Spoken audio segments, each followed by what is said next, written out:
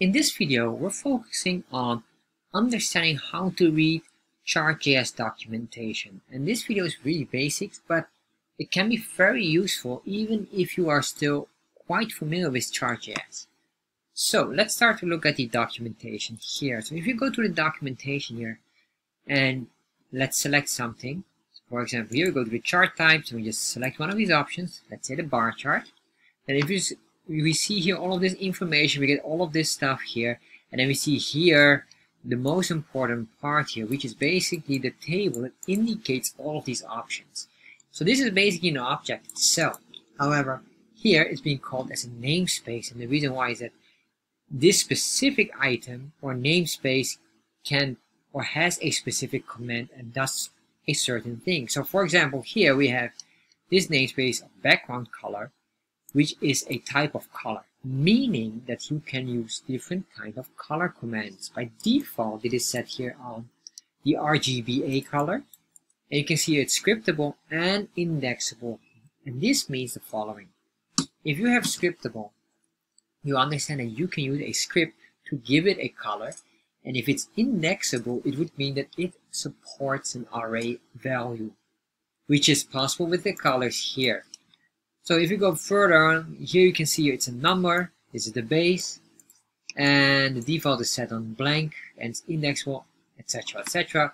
Here, same story here. In this case, is not scriptable, nor it is indexable. It is a fixed value here, whatever the value would be, and this is a number type. Here you can see same, all the same options. So if we would say, for example, the border color, we would like to know the color types. Select on this. You can see here all of the structures or options that you can use for colors. So this, the RGBA colors, you have, I guess here, same story here. You also have the hex codes, and you also have default string values that say green, lime, red, gold, etc, etc. All of these things are basically related to colors. So if we go back here, let's go back here, and then we go down here, you can see here some other options. This is a string, skip border, and it indicates here a specific value. We have here the number as well, and then here we have an object.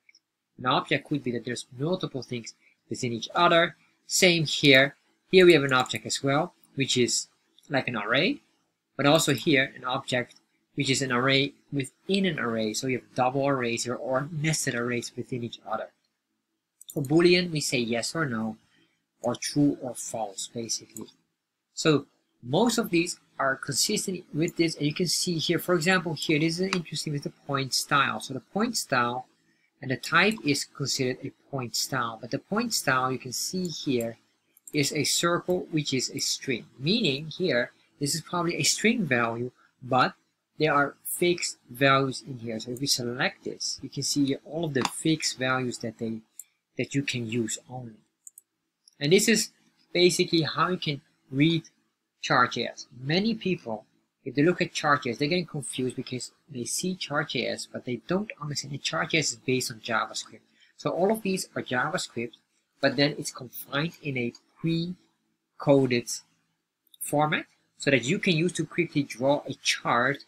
And basically Chartjs, and this makes Chartjs very challenging, consists of multiple disciplines together. Meaning you need to understand APIs for Canvas, you need to understand how JavaScript works, working with arrays in JavaScript, but also how JavaScript can draw something specifically in the canvas. And the more advanced you go, you probably want to understand how to use PHP or how to use a database to extract values, which is a very common thing as well. However, with this, if you look at consistently of all of these options here, these are just basic.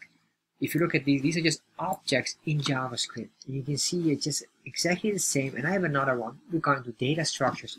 Shows you a sample of that where you can create your own namespace that will be recognized in JavaScript, but probably not recognized in Chartjs. Although you can make it recognizable.